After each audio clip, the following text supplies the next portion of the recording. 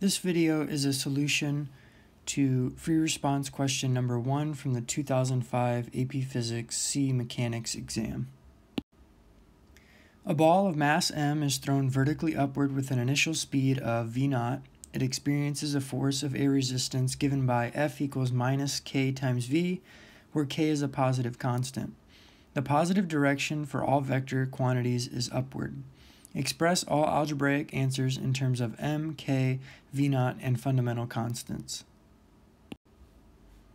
The first question says, does the magnitude of the acceleration of the ball increase, decrease, or remain the same as the ball moves upward?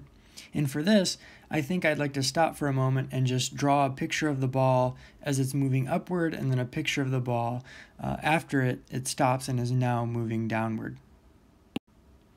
And so for the first case, the ball is moving upward. And while it's moving upward, let's say the ball is here, there are two forces, the gravitational force mg and the force of air resistance, which is k times v, and those are the only two forces that act on the ball.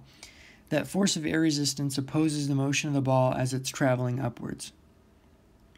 And so here, the velocity of the ball is upwards. And as they state in the problem, the positive direction for all vectors is pointing upwards. Then at some time later, the ball is moving downward. And so here's a picture of the ball again. Now the ball is moving down, which means that the force of air resistance, which still opposes the motion of that object, would be pointing up. It's equal to k times v, and the gravitational force points down, mg. And in this case, the velocity of the ball is down. But still, the positive direction for all vectors is pointed up. And so the question says, does the magnitude of the acceleration of the ball increase, decrease, or remain the same as the ball moves upwards? And so looking up at the picture, I see that as the ball goes upwards, the velocity is decreasing. And so as the position of the ball is increasing, the velocity of the ball is decreasing because the net force is in the downward direction. So the ball is thrown up with some initial speed v0, and as its position increases and it's moving upwards, the velocity will be decreasing. As the velocity decreases, that means the force of air resistance, k times v, will decrease. And so although mg is not changing, if k times v is decreasing due to the velocity decreasing, that means the net force on the ball will be decreasing. And if the net force on the ball is decreasing, that requires that the acceleration decrease as well. And so for question A, my answer is that the acceleration of the ball will decrease as the ball moves upwards. And so that question says to justify our answer, and I think that as long as in words we describe some of what I talked about here on the left, then you should get that answer correct. You need to relate the net force acting on the ball to the acceleration of the ball and explain what's happening with the force of air resistance as the ball moves upward. Question B says to write but not solve a differential equation for the instantaneous speed v of the ball in terms of the time t as the ball moves upwards. I know that the net force acting on the ball is equal to its mass times its acceleration. And as it's moving upwards, there are two forces that are both pointing downward, and so both of those forces should be written as negative. So minus mg minus kv equals the mass of the ball times its acceleration. Lastly, the acceleration of the ball can be written as dv dt. So I will write on the right-hand side of the equation mass times dv dt. And that's my final answer for part B. We do not need to solve that differential equation. We just simply need to write it. And there it is.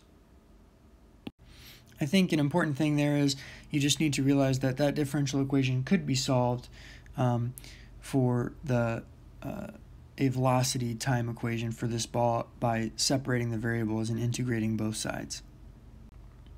Part C says to determine the terminal speed of the ball as it moves downward. And so when the ball is moving downward, I'm going to write a new equation, F equals ma equation, for when the ball is moving downward and for when the speed of the ball, v, is equal to its terminal velocity. And I know that when the ball is at its terminal velocity, the acceleration is equal to 0. And so when I write F equals ma, in this equation, mg is still negative, it still points downwards, but kv is positive because it points upwards while the ball is moving down. And they want me to solve for the terminal speed, so I'm going to write a new symbol, vt, which stands for terminal speed. And when the ball reaches its terminal velocity, the acceleration will be 0. So I set the net force equal to 0, and then I just need to solve for vt. And so vt equals m times g divided by k.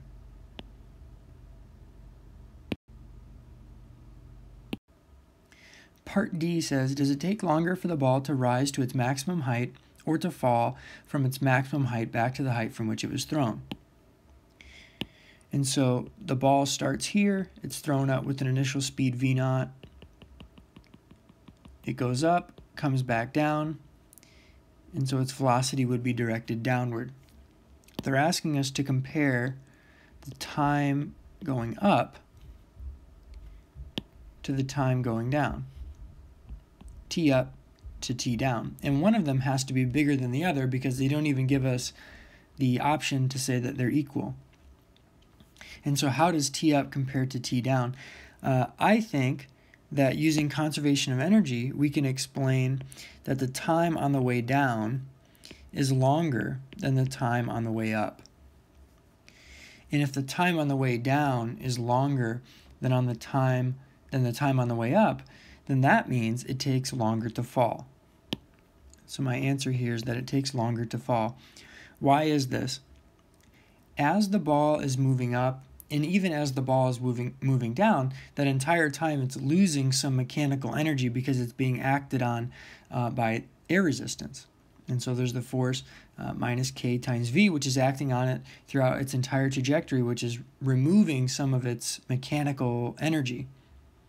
And so the most amount of energy that it has is really the very instant that it's thrown. And so on the way down, it has less energy than what it had when it was on its way up. And so because the total amount of energy that that ball has is decreasing at all moments in time, it's a requirement that it take more time for it to travel down because it doesn't have as much energy to come down as it did to go up. And lastly, part E says, on the axes below, sketch a graph of velocity versus time for the upward and downward components of the ball's flight, where TF is the time at which the ball returns to the height from which it was thrown. And so in the graph, the initial position at t equals 0 should be the moment where it's thrown, and then TF is where it returns to that original height, which is kind of what I've drawn in the picture on the left. And so if all vectors in this problem are positive pointing up, that means my graph should start with some positive initial velocity v0. So I'm just going to label this to be the initial velocity v0 with t equals 0. And that should be my first point on the graph. The next thing I want to do is I want to figure out, when will the velocity of the ball be 0? When should my graph cross the time axis? And in part D, we said that because the ball is losing some of its mechanical energy, the time on the way up is smaller than the time on the way down. And so if the total time to go up and then down is TF, and this time right here in the middle is that total time divided by 2, then we should reach the maximum height before we get to half of that time. And so somewhere, I don't know where exactly, but somewhere before there, we should have the velocity be equal to 0. And once again, that's because I know that more than half of the time needs to elapse after it stops at its maximum height, after it gets to its highest position, which is where the velocity is equal to 0.